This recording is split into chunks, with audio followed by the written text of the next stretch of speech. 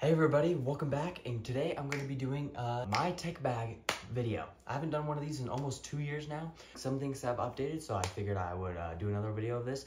It's been a minute, so let's start off with just the phone I use every day, which is the iPhone 14 Pro still. Still love this phone, so great. I had a review I posted a couple months ago. My 1 year, we're going on a year and a half now. I'm still planning on using this for the very extended near future. When I upgrade this, then at that point, I'm going to have to upgrade my AirPods and everything, all the USB-C at once. That's what I want to do. But until then, I'm still fine with Lightning, so I'm still going to be using the iPhone 14 Pro. It has still been great for me. Going along with my Lightning accessory things, we have my AirPods Pro 2.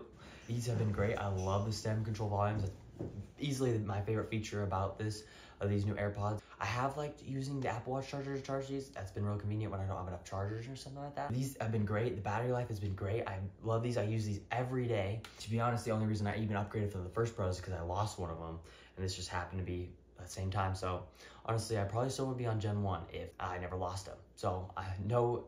So even when a Gen 3 comes out, I don't see myself upgrading quite yet. The thing I wear on my wrist every day is the Apple Watch Series 7. I do have a screen protector on it. The watch has been pretty good. I've had a screen protector on it because I know because it's the aluminum model, so I know those get scratched up really easy, but it's a nice blue one, so honestly, I don't even notice I wear a case on the watch, but it's been a great watch. I love it. I use activity rings on it all the time. I do workouts on it. The battery life, it's been getting a little worse lately. It still can last me about 18 hours, but I'll be like awake at 6 to go to school, but I won't go to bed till like 11, and it's dead usually, or 10% by the time I go to bed at 11. The watch, like the battery life, the health is actually at like 82%, so I'm actually surprised it's doing this well for being at 82%, but I still don't see myself upgrading from this watch anytime near future.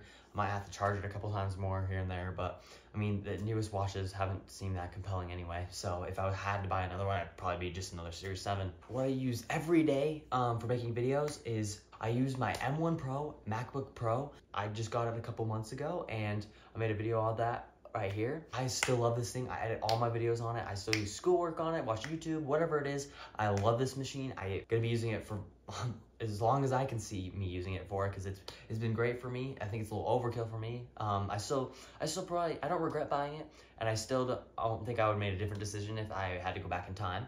But I still think it is a great product, and I love my computer. And then other little accessories I do have one AirTag. I keep it on my keys mostly. I mean, I don't lose these too much, but like 99% of the time when I look for these, it's like they're in my pants pocket, and I put it on the laundry on accident or something like that. I actually lost my keys when I went skiing in the snow, and this AirTag actually helped me find them one time. That was a crazy story. I honestly thought I'd never find the keys again, so I'm so glad that the AirTag helped me find that. I also do have a HomePod. I haven't really talked about the HomePod too much. I've been on a couple of reviews on it. That one's up in my room. I'll play music off of it every once in a while, but I wish it could be a little bit more Bluetooth speaker-like, because whenever the Wi-Fi's down, it doesn't work, and that's super annoying, but it's whatever. Speaking of other music things, I do have a radio in my car that plays CarPlay, so that's, I mean, not technically like a daily driver thing, but I still find it like CarPlay, you know? I'll use CarPlay all the time. Also, in case you guys care about my daily driver of the car, it's the 2006 Jeep Cherokee. That is my daily driver car. Those are things I normally am daily driving these days. I use them basically every day, at least once, I'm sure I am. I love all of my products in my ecosystem. I have like a million more Apple products that I don't like use every day. Like, just look at my desk. Here's a photo of my desk. Like, look how messy this is. I have like all my iPhones on there, and my old computer that doesn't even work and stuff, more just display and stuff like that. But that's everything I use on a day-to-day basis. What do you guys use? Are you guys gonna hate me for something I use?